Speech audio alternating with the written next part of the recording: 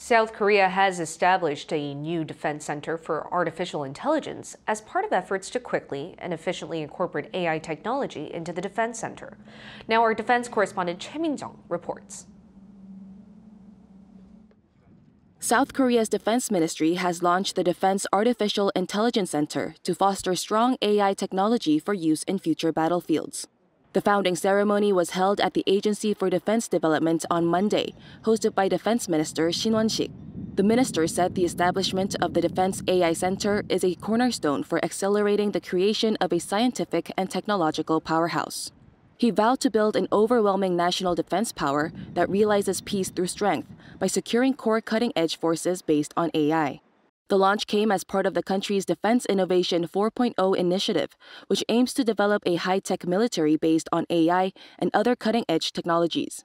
The new center will serve as a platform to develop AI-based manned and unmanned systems of complex combat. A Defense Ministry official also explained the Defense AI Center will incorporate AI technology developed by private firms to introduce systems needed by the military. The ministry plans to prioritize using AI technology to improve the working environment experienced by soldiers as well.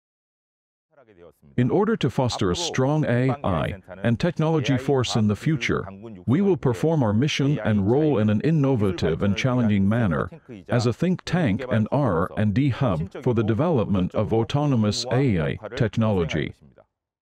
The Defense AI Center is comprised of some 110 people, consisting of private researchers with technical expertise and active duty soldiers with military expertise.